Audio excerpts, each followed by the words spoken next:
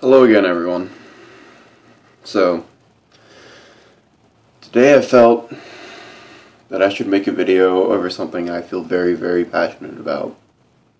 And it has to deal with our children. I am in no way able to be the best parent. I am in no way able to tell you what your children need. But that doesn't mean I don't know something about people. And there are two things that have always bothered me more than anything else. And that is having a student who doesn't care about learning, about education, about even how they talk. They don't care about fixing that. And the other is killing a child's potential when they're little. And you'll see what I mean. Because often I'll hear about parents trying to tell their children, be be reasonable, grow up, find something that will make you a living, find something that will make you money so that you can support a family in the future. Who's to say your kid wants a family? I really don't. If I have one, awesome. If I don't, it's alright. The reason why this bothers me so much is that it gets to the point where you're cutting off a huge potential.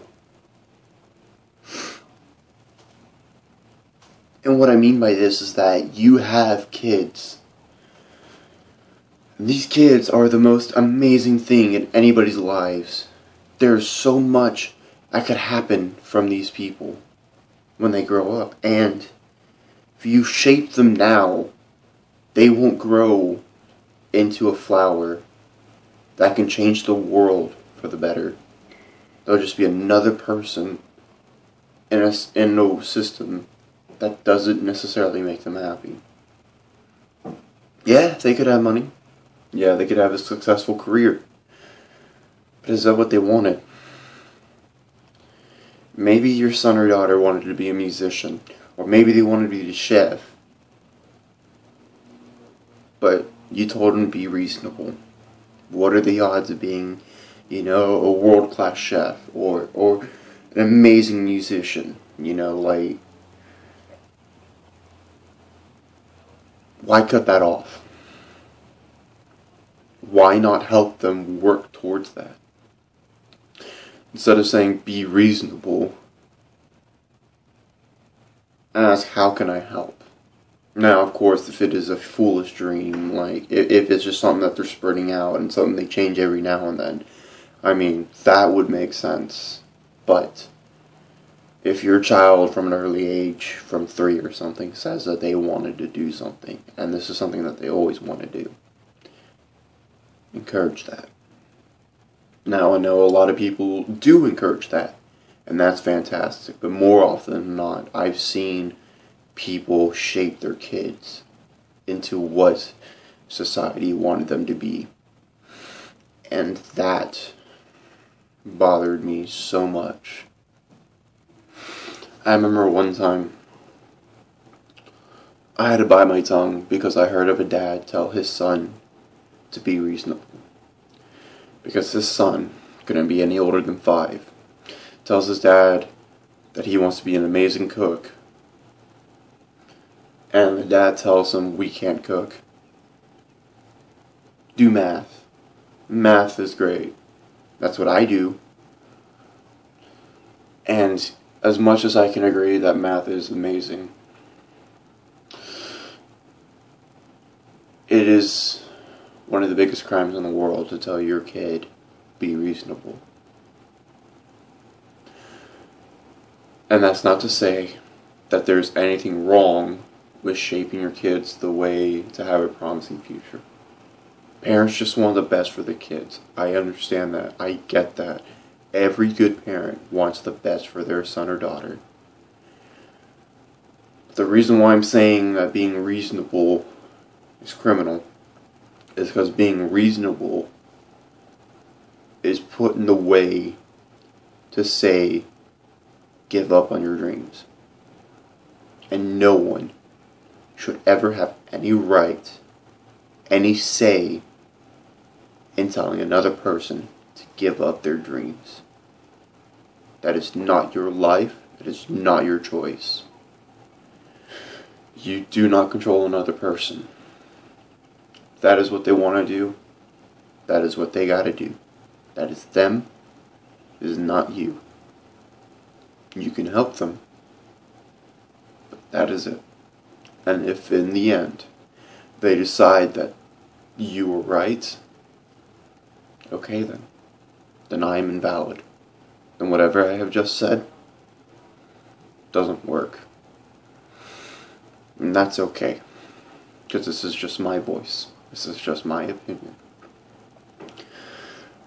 But on the other side of my argument again, I had education to be another problem. And this was always a major problem for me because I can remember distinctly on graduation day. I had one of my friends come up to me, or several of my friends actually. They would come up to me and talk to me. And they would talk about how they hated the school. Well, of course, no kid really likes school. It's not fun. They're cramped in a small area with 30 other people that they could care less about. But they would tell me how school is hard. And this was a regular class. And I already know that some kids are just not good in certain areas. Some kids just don't focus on certain things. Not every kid is going to be like me. I get that. But here in Texas, we have a school system that forces educators to teach certain material to practice for a test that doesn't matter and that has no use for your future.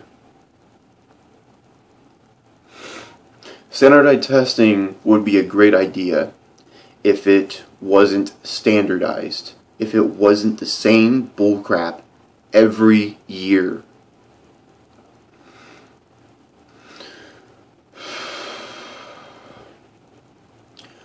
I am a very smart individual. Some of my closest friends are some of the biggest nerds I've ever met, and I would never have it any other way. Granted, there's a lot of things that I could have said differently, but when they told me, how did you pass so easily? How are you so smart? I instantly retorted that how could they have a hard time? How could they be so stupid? That was wrong of me. However, I still feel right in my opinion because it is not hard. We're given the same easy stuff year after year. Nothing different. Nothing changed. And I have friends that are overseas. They are smarter than me, and that's only on their easy standard educational courses. They were advanced. I've already lost. I'm not the smartest individual in the world. Education shouldn't be standardized. It should be what needs to be taught. Granted, every kid's different. It's very difficult to teach every kid at their own pace and what they need to learn. But there should be a way to make it more flexible, and I wish there was. Homeschooling isn't always an option. It can be expensive, it can be time-consuming. But plus side is, if you know your kid's advancing faster, you could be done with 12 years of school in 8 years, If he needs more time, have more teachers, or, if they require special ed, Well, schools do provide that. Amazing. But I don't know what our future of education holds, but I hope it changes. Because there is nothing worse than an uneducated person. They offer nothing.